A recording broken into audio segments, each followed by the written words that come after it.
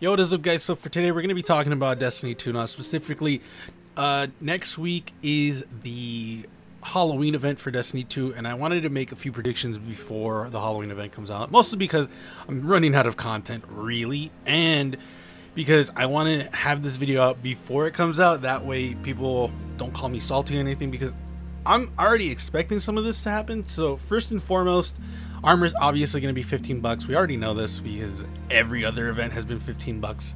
The thing that kind of sucks is that if you did not get the armor from last year or the year before that, then you have to pay an extra 15 bucks for each, which is very unfortunate.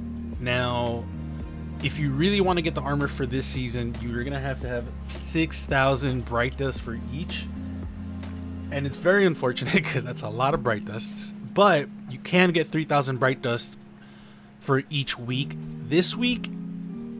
And if you've been doing it like for the past couple of weeks, you do have to run Gambit, Crucible, and Vanguard. But if you want to get the armor, then that's definitely the most viable way to do it. I am probably just going to get the Hunter set just because I feel like that's the best looking. The Titans looks jaggy. I don't like it at all. I get that it's Frankenstein look, but they could have done it. In my opinion, they could have done it a little bit better. And maybe the Warlock set only because of the cool chest piece. But my sole purpose is the Hunter set. I love the Hunter set. It looks great, and it's more armor that has less armor, if that makes any sense. So I like how that looks. I'll have pictures obviously up right now, but yeah, that's gonna suck having two armor sets. That's gonna be 15 bucks. I didn't care about last year's, to be honest. It was just blue armor colored different, so I don't care about that one. And the year before that one, I already have that armor on everyone, so I don't really care as well. Not only that, but aside from the Hunter one, I think the other sets were pretty garbage. So personally, I think the thing that's probably gonna suck the most is the fact that we're gonna get the Haunted Forest again. In my opinion, the Haunted Forest is very lackluster. It's very boring in my opinion. It's gonna be the same thing as every year. We're gonna, you know, hunt down nightmares and just kill them, and that's it. Like, really, that's always how it's been for like the past however long Destiny's been up. And I hate the Haunted Forest so much just because of the Haunted Forest. Same thing with the Revelry that one year.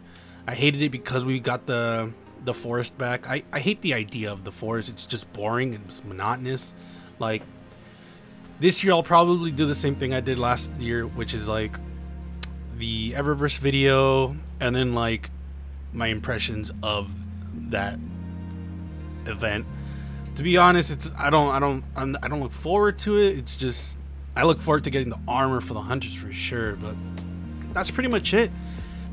I don't see ourselves getting a new weapon, but if we did get a new weapon, it would probably be from Forsaken.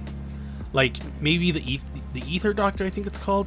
It would be cool if we got the Ether Doctor, just because people still like that weapon. But I don't see us getting a new weapon. If anything, we'll probably just get the weapon from last year and the year before that one, which was like what, the Braid Tech weapon and the Braid Tech auto rifle, and then just like the Vanguard auto rifle from Destiny Vanilla.